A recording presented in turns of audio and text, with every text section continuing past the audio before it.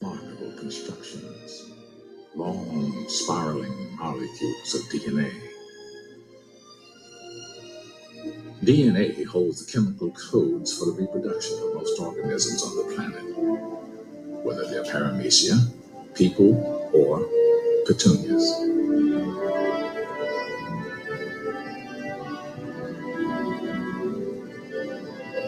Voyaging on, we see that molecules are made of even smaller parts called atoms.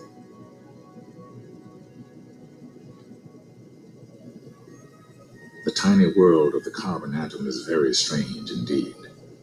Its 6 electrons seem to swarm everywhere at once.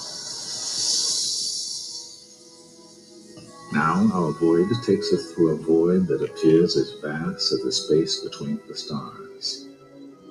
Ahead lies the atomic nucleus, so fantastically small that if the whole atom were the size of this theater, its nucleus would be like a speck of dust.